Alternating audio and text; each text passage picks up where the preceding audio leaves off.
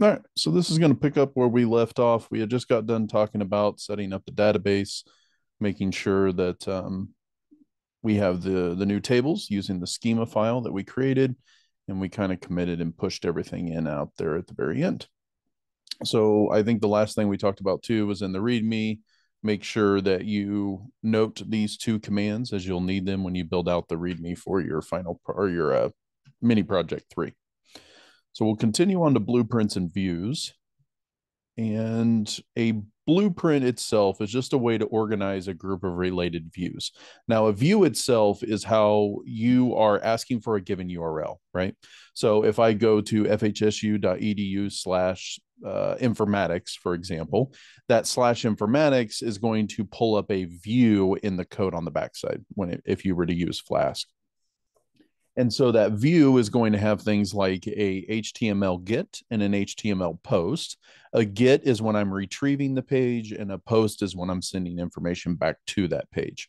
On there, inside of that, you're also going to be able to do all the logic that happens when you ask for the page, where it retrieves things from the database, builds the web page for you, and then presents it to you.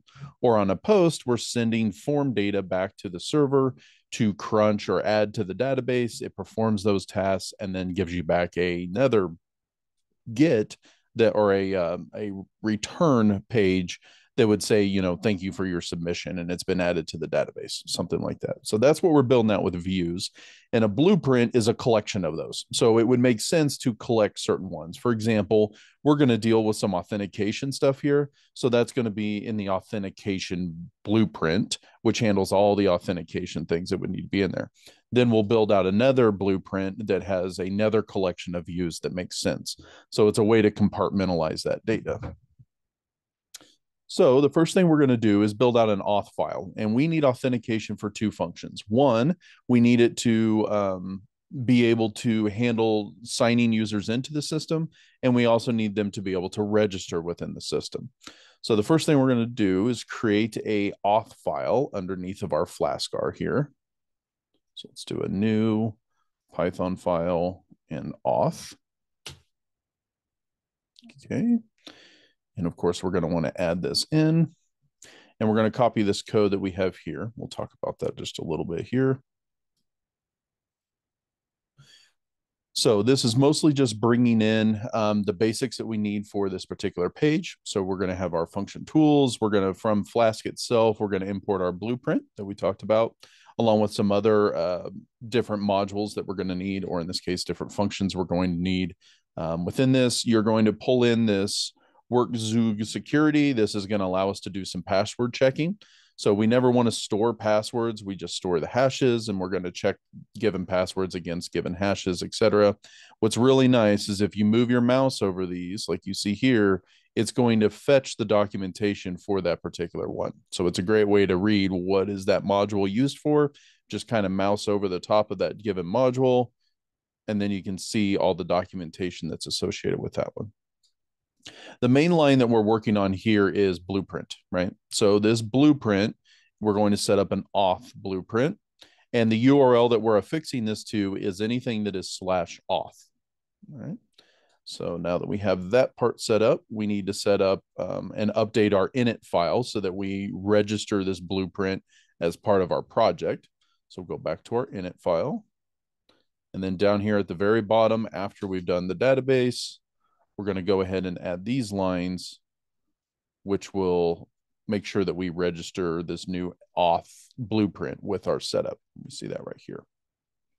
And again, these are always done at the bottom. Normally, as you guys have always heard from me, always do your imports at the top. Well, it's a little bit different in Flask because this is one of the last things we do before we actually return the application and start submitting things out to the end user when it's running live. So a little bit different than what we would normally do in the other class. All right, so now that we have our auth blueprint set up here, we need to set up our first view within there. And this first one is going to be the register. This is going to allow the users to register for service. So we're going to copy out this code. And again, we'll talk about that here in just a second, because there's lots of components to that. So a view is basically a chunk of code that looks like this. And that's going to say what route am I doing. So if I go to /register, that is this particular view. Execute this function, and it's going to go ahead and go on down. The methods we accept for this particular one are get and post, which is similar to what I just said before. And it's always set up in this fashion, meaning we always check to see if the user is posting data to us.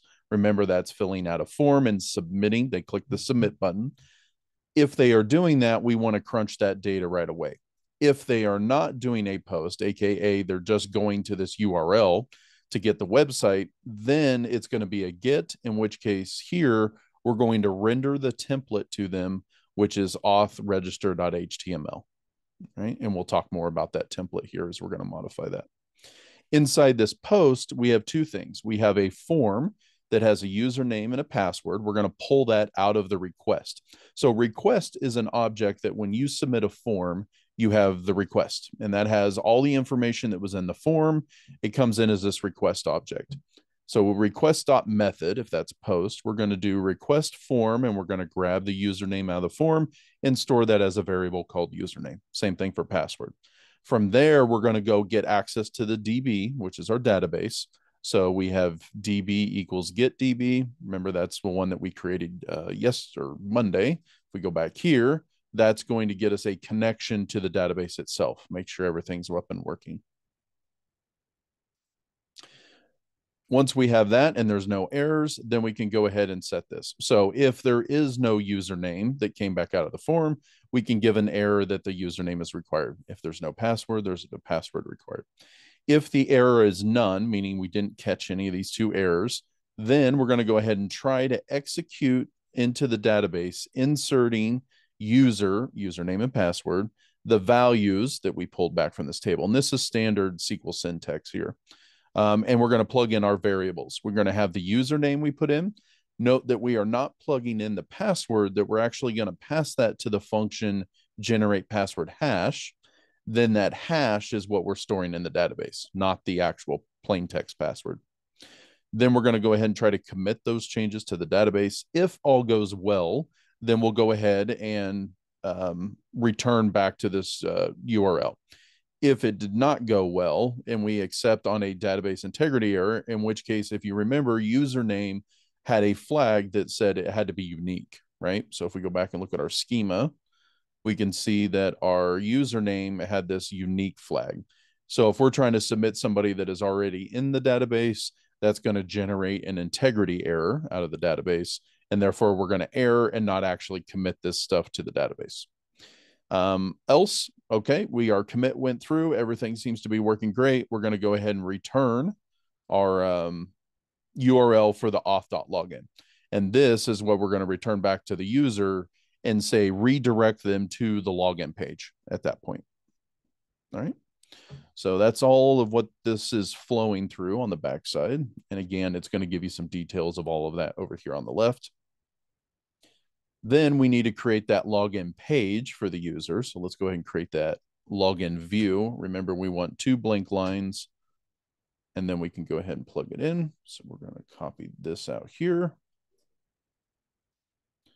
And for the login page, it's basically doing the same thing, only now, instead of trying to enter it into the database using this DB execute here, where we're inserting it into the database, we're going to pull the username and password they typed into the form.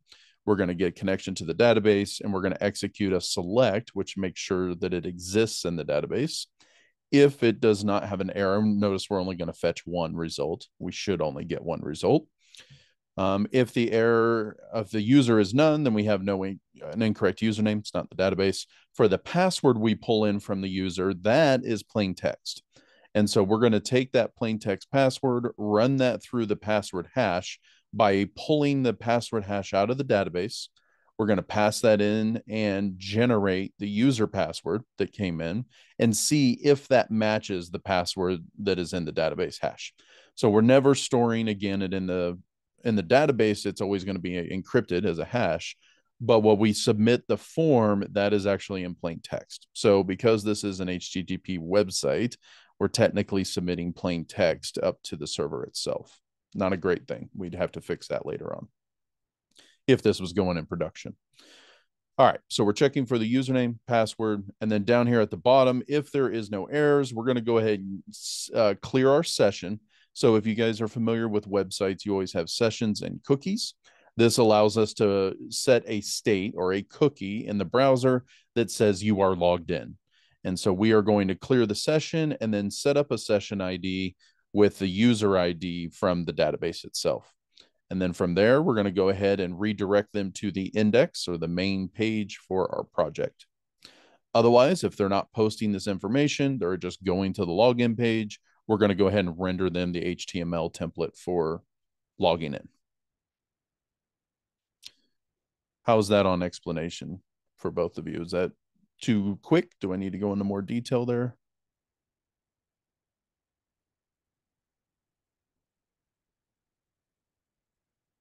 That's okay. All right.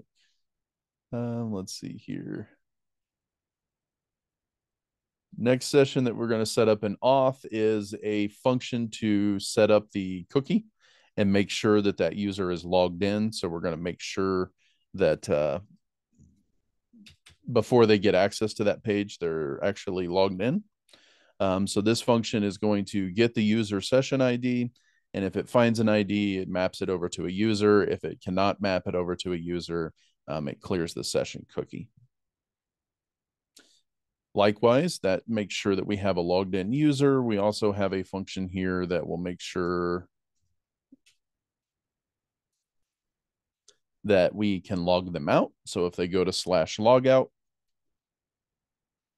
that is going to make sure that they clear the session cookie and then return them back to the main page. All right. If we want to require authentication on other views, making sure that they have to be logged in, we need to have login required, and that's going to take in whatever view that you are looking for and making sure that they have that G user set, and then of course send them back to the login screen if not. So we're going to copy that in here. It's pretty easy. We would do that on our blog posts. So if we are asking them to edit, we would obviously have to make sure they're logged in. If they're not logged in, then we won't render the option for them to be able to edit the blog post. They would just see it. So we within the template, we can say, if you're logged in, get this HTML code. If you're not logged in, you get this HTML code. That's what this function here is doing with login required. And we call that a decorator. So this decorator is going to be put into our HTML code when we render. And if, again, if the user's logged in, we give them this HTML. If they're not, we give them a different HTML. Okay.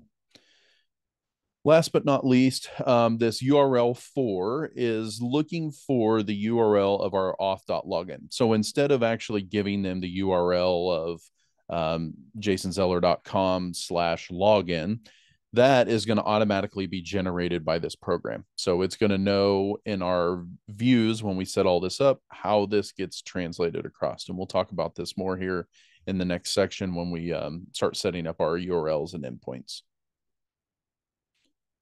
All right.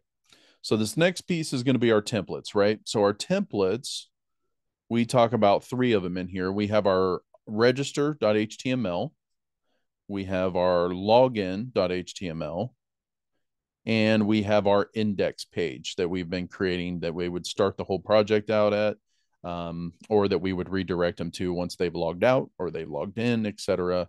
They would all go to this index page. So we got to create those templates that go through there. And there's a couple different templates that we're going to create. One, we're going to have our base template. So as I mentioned before, every HTML page is going to have this base template. And the benefit of that is we can put all of our header information in, our footer information, and that is going to be consistent on every single page. And then we can always change the local content, the block that we call it in the middle. They can add that in as they need to for every single page. So to create our templates, we need to come up here to Flaskar, and we're going to create a templates folder. And remember that we're creating this inside Flaskar because this is a self-contained package. So anything that deals with this Flaskar app needs to be inside this Flaskar folder. So inside that templates folder, we're now going to create a base HTML file. And thankfully, PyCharm can recognize HTML. So we're just going to call this base. That automatically gives us the base HTML. All right, we're going to go ahead and add that as well. Now, before I go too much further, let's go ahead and get and commit all of this. So over here, we're going to say we have created the auth blueprint and associated views. Go ahead and commit that.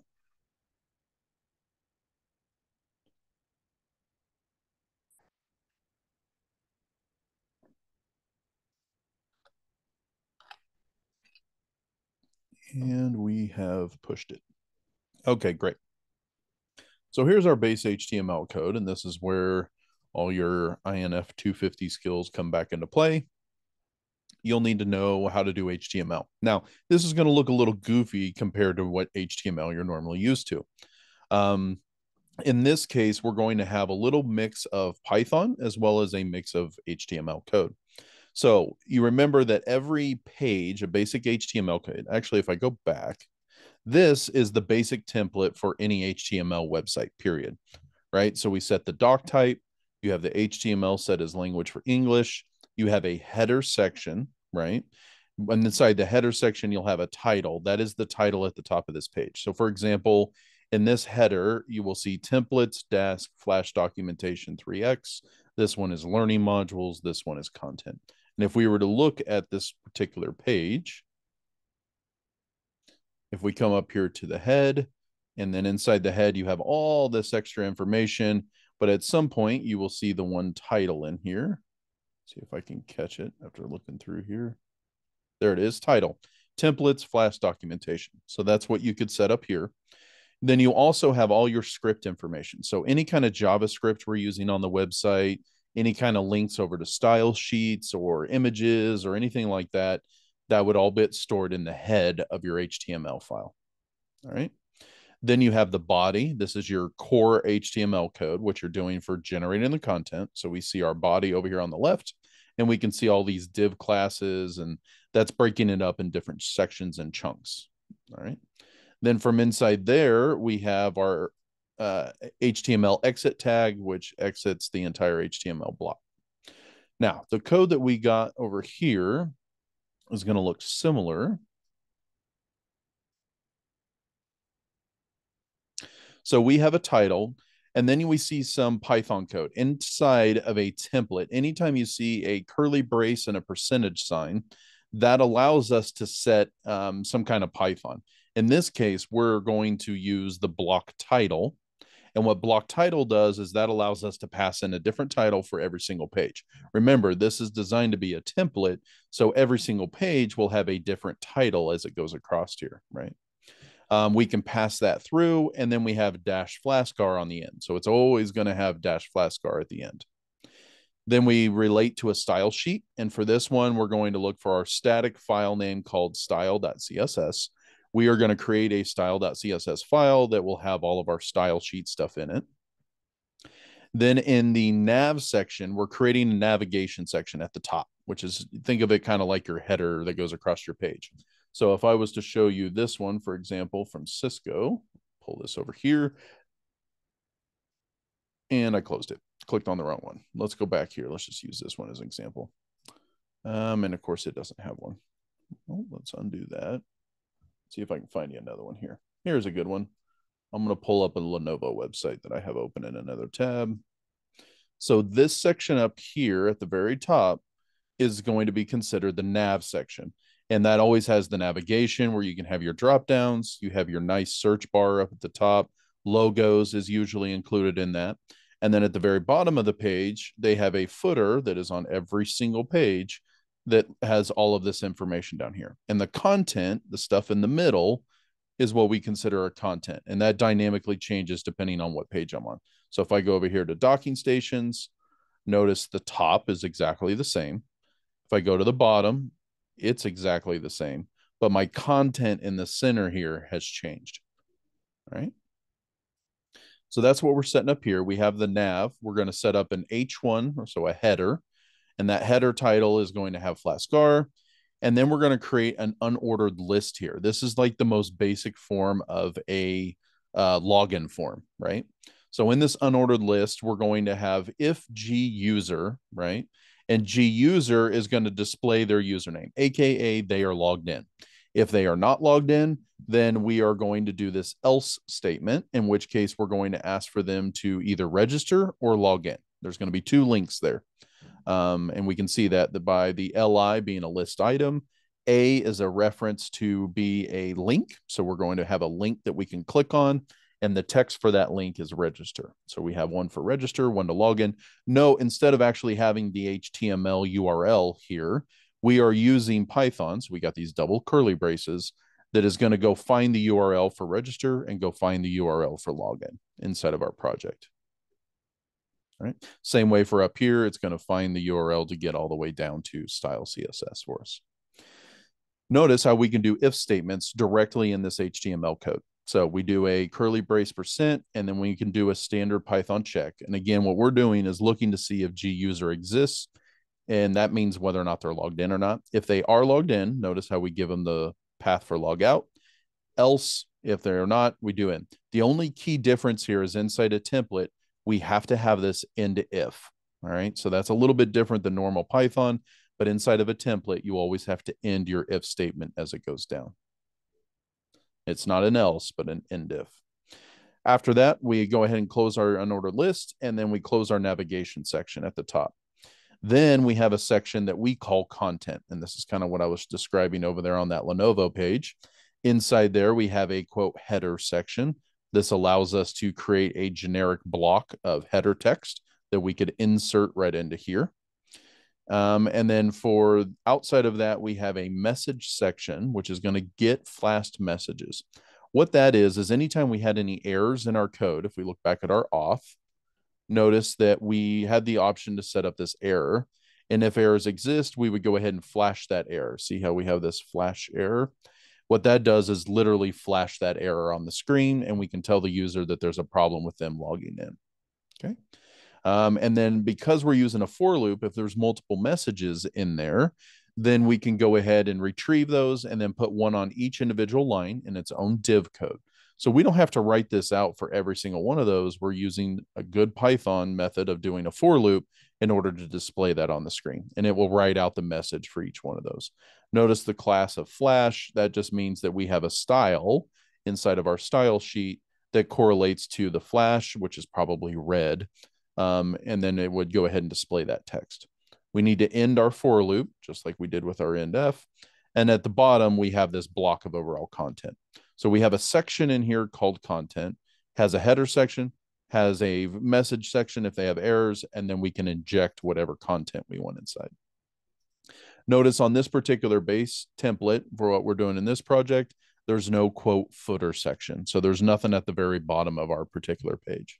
We can generate that later. All right, I'm going to move this over here where we can see it again. Get this in here. Let's make sure I get that third. There we go. All right, I know that's a lot to explain, and that's the reason this class is kind of spread out over multiple sections. Everything I just explained is kind of explained over here in this text. All right, so it will kind of describe exactly what I did. I'm just trying to do it in an overall layout. All right, this is our base HTML. We then need to come back over here to our project, and we need to create an auth register. So notice we go into templates. We need to create a folder called auth. And this is going to correlate to our authentication blueprint. Remember this one we set up here. And inside that template, we are going to go to our new Python, or I'm sorry, HTML file. There we go. And this will be for the registration page. So register, there we go. That first one was just our base template that every single one of these is going to quote inherit. So we hit add, and then we're going to go ahead and copy this code in. And notice the first thing it says is extends base.html. No problem, Melissa. Thank you. So what this is going to do is pull in all the code that's in base HTML, and then we're going to inject things in those sections. So for this block header, which if we look back here, here is our block header, right? We're going to inject this code, which is called register. And then outside of the end block on our block content, we're going to actually put a form there. And that form is going to have the label of username, username displayed as a label, input, we have that section, etc. This is a very generic form. But it's storing these as a particular name so that later on when we submit this, we can actually reference those names. See how we have form username? So inside of our form, which is this section here, it's looking for this name username. Whatever they type in here, that's what we're pulling out. We can also set tags that these are required, so they must give us a username and password for that to work. All right. And let's see here. We also have a login page. So let's go ahead and do that. Under auth, we're going to go ahead and create a new one called login. There again, we'll copy in our text here.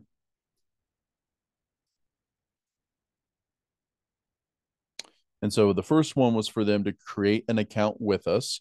Remember, when they click submit here, submit and the value of register, when they do that, it's going to go back to our page and try to insert that into our database. If that user already exists, it's going to go ahead and drop it out and say that that user's already registered and get us back to the registration page. If we want to be able to let them log in, or we redirect them to a login, which is what this auth does, by the way, if they have one in the database, we're going to send them to the login page. Okay. On there, we have the same looking form as register, right? The only difference, if you look at the text, is one says register at the top, the other one says login.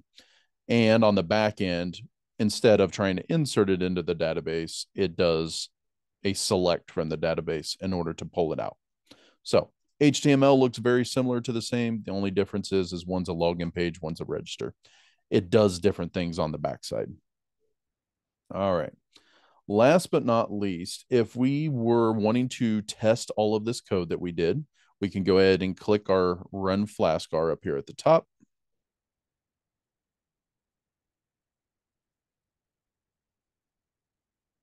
We should see that this URL and everything comes up. That all looks good.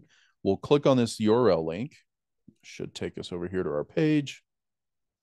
I'm going to bring this over here so we can see it.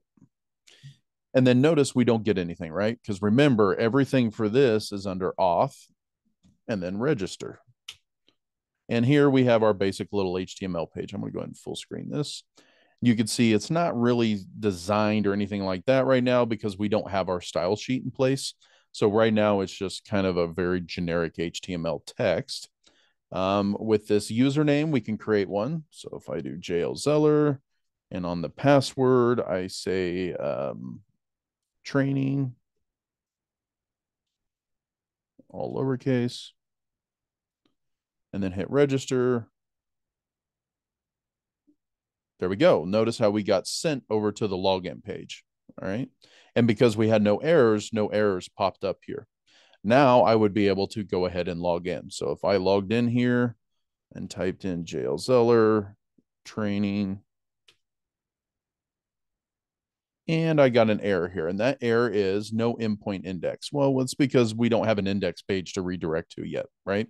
We never set up that page. So that would be our next step, is to go build that index HTML, and everything would work out fine.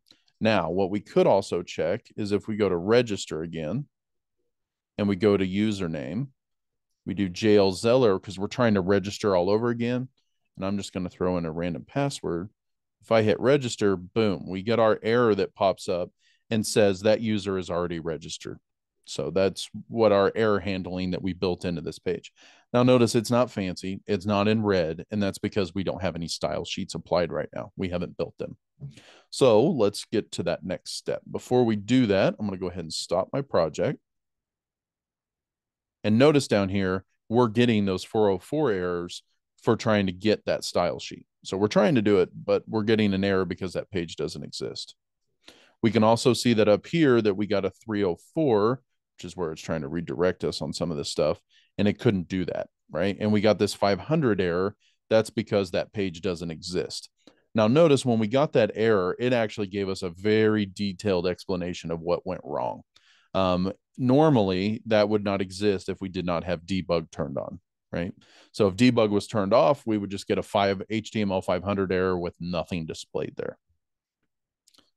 All right, that's good to go. Let's go to Git. Let's go ahead and push up our changes. Remember to always do incremental changes. So here we set up our templates for base, register, and login. Okay. One other thing I'll show you here in just a second. Let me commit and push this.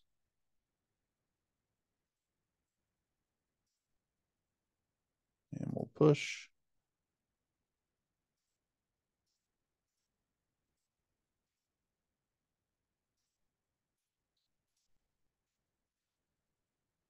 Okay, that all went well. Let's go ahead and click on our project.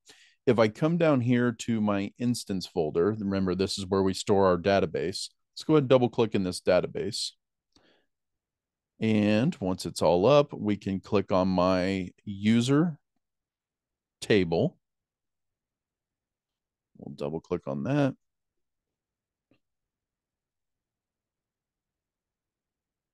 And notice in my database, I now have the JL Zeller user. And that is a password here. That password training that I had has been encrypted with the script algorithm. All right. And that is all what was done. If we go back to our auth page, notice that we clicked on this generate password hash. And if we scroll back up here to our generate password hash and mouse over that, it pulls the documentation that by default it's using script. And those parameters are going to be pull it in there, and it will go ahead and hash lib and script that file for us. If we wanted to use a different hash algorithm, we could actually tell it what hash algorithm to use. We could also tell it the salt length, which is the number of characters to generate for the salt.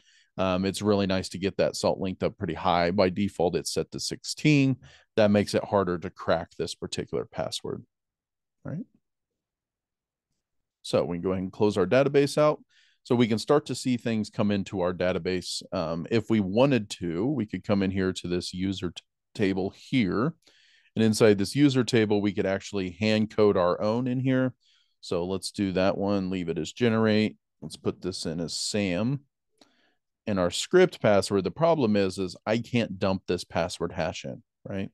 But we can create that password hash as an example. So if we go down here to our Python console, and we go to our auth, we're going to go ahead and steal this from line, right? This is going to give us access to those functions that generate passwords for us. Okay. And so the one that we used was generate password hash, and then we need to give it some string of our password. So if we go to training and hit enter, it generates this script here.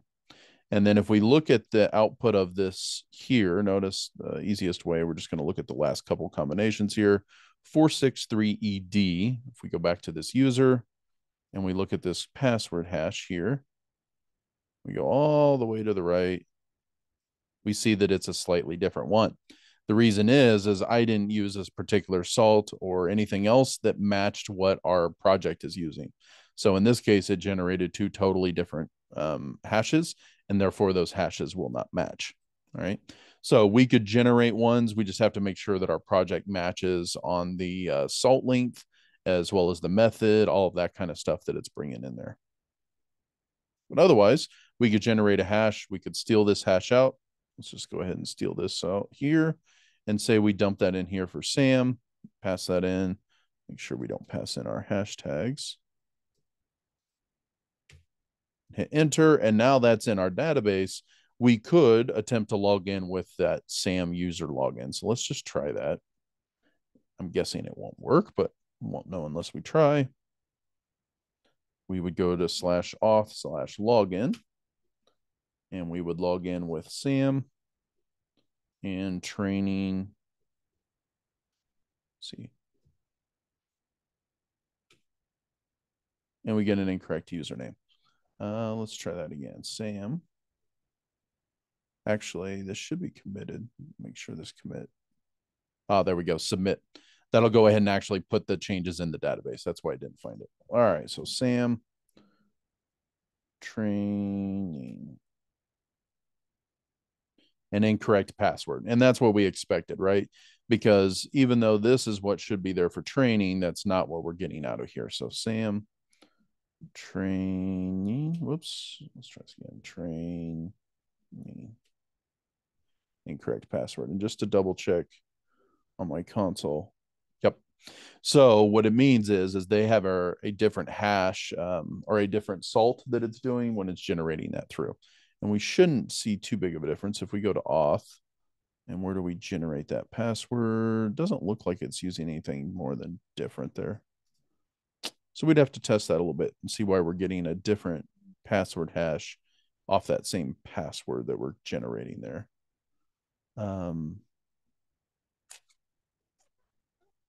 We'd have to look at what's coming in on the form. That may be a different, there may be some extra stuff coming in there. Because if it's one character different, right, this hash is completely different. Anyway, that's above and beyond what we're trying to do here on this side. All right, so let me go in here. Let's go ahead and remove Sam here because we don't want that line. And we'll submit that change. There we go. And again, what I'm doing here manually is exactly what our auth code is doing for us. So this insert into blah, blah, blah, that's exactly what I did by hand into the database. Okay. All right, so we're up and running there. We got our templates. Let's get through our static files here today. So the last piece that we're going to talk about is our static files. Static files are something that doesn't really change, right? So the style of our website, etc., those don't change. And we're going to serve up those as basic files. Our HTML code is actually generated on the fly. Remember, because we have our HTML template here, but the end result of that is completely different based on what we come in. So for example, if I look at my login HTML, go ahead and start my server here. This is the HTML for the login page, right? Doesn't look like real HTML, and it's not. When we serve up and we go out here to this URL and we go to auth login,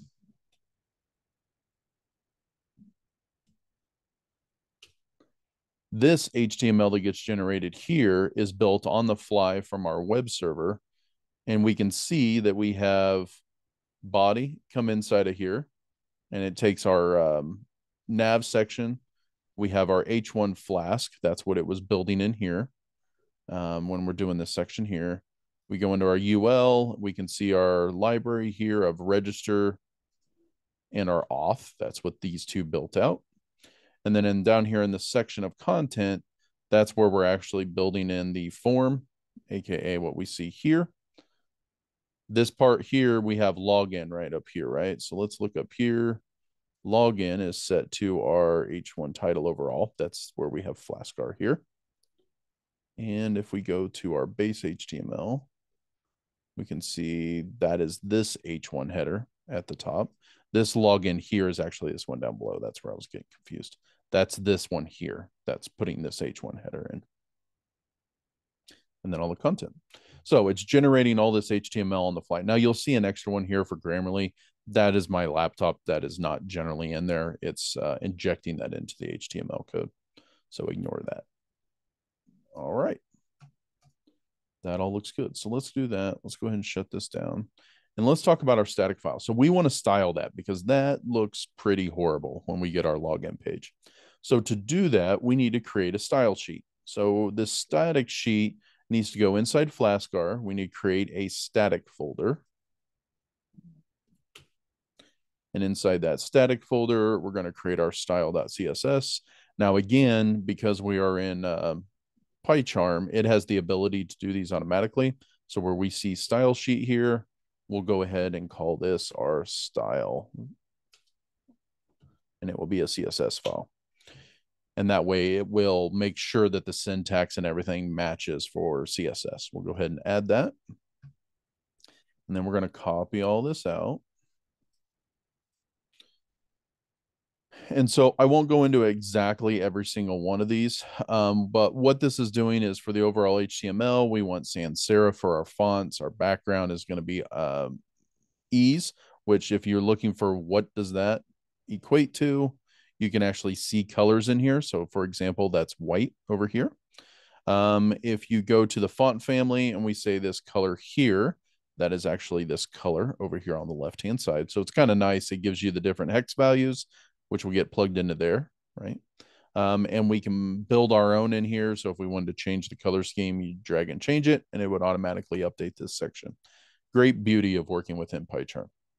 All right, these are all going to be our different sections, how much spacing, header, that kind of stuff. We can tweak all this. We're actually going to cheat later in this week after spring break.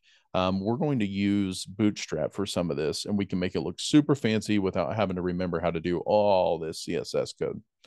All right, so for now, we're going to go ahead and leave that section there, and we will save this file, which it's in there. Great. And if we go ahead and start up our website again,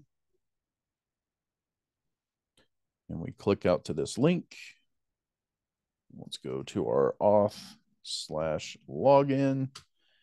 And that is a significantly better website. So it's now centered. Everything's nice and clean. We have this nice little nav bar where everything's kind of centered at the top. And we have a login section here. And if we wanted this login to always be centered, we could go back and modify our CSS code for that. So this looks dramatically better. It actually looks like a login form now. If we were to get an error on a user not existing, you'll notice that we now get a blue bar that shows up, and it shows an incorrect username that's inside of there. And say we don't like that blue, we could always come back out here. We can look at where our flash is. That's this section here. And on this background color, which is this one, if we wanted to change that to more of a red because it's an error, let's go here to the red. Let's pick something like that one.